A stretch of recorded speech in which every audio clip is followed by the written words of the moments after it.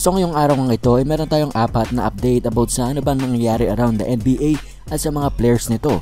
At para nga sa ating unang update tungkol naman ito sa Los Angeles Lakers guard na si Alex Caruso, dahil ibinalita nga na siya nga daw na aresto doon sa Texas dahil nga daw ito sa possession ng at ayon nga sa mga details na nireport sa ESPN, ito ang sinabi: Los Angeles Lakers guard Alex Caruso was arrested and released on Tuesday for possession of and paraphernalia.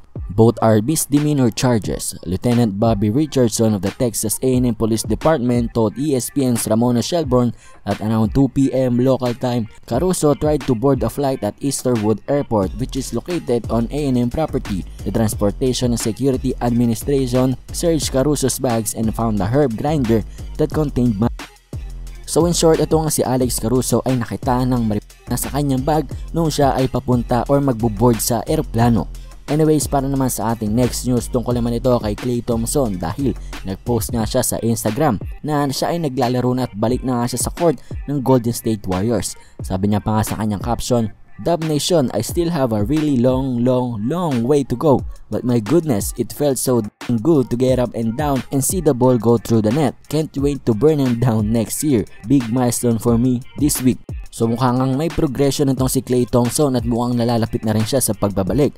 Pero sabi niya nga, long way to go pa nga ito. At sinabi nga rin ng Warriors GM na ito daw si Klay Thompson ay baka hindi pa rin makabalik sa unang game ng Warriors next season. Baka daw second or third week pa nga lang ng bagong season na ito. Pero anyways, magandang balita ito na itong si Klay Thompson. Ito, mukhang patakbo-takbo na, pa-shooting na at nagre-ready na nga para sa kanyang pagbabalik next season. Para naman sa ating next update tungkol naman ito sa Los Angeles Lakers dahil sabi nga sa report natin ni Massey Evan, the Lakers are expected to pursue Carmelo Anthony in free agency. Unfortunately, wala tayong masyadong details about sa report na ito, report lang talaga ito. So mukhang itong Los Angeles Lakers ay nagre-ready na nga para sa off-season at sa kanilang mga move na gagawin at si Carmelo Anthony ay nasa listahan nga nila. At para sa last news naman natin, ito namang si Gilbert Arenas ay may bold claim about nga dito kay Zion Williamson. Panoorin nyo.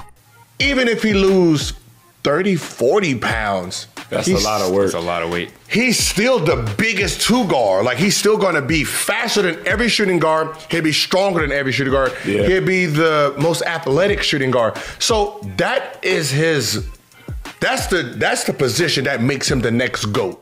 So sabi nga nito ng former player na si Gilbert Arenas na ito daw si Zion Williamson ay pag naglaro sa shooting guard ay may posibilidad na the next GOAT nga daw siya.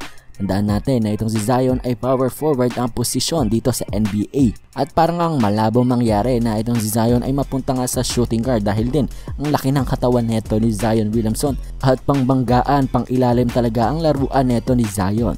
Pero anyways guys, ayun lamang ating balita ngayong araw na ito. If you guys like the video, make sure to like the video, and if you're not subscribed, siyempre mag-subscribe na dahil everyday meron tayong mga NBA updates. So yun lamang, see you guys next video. Bye!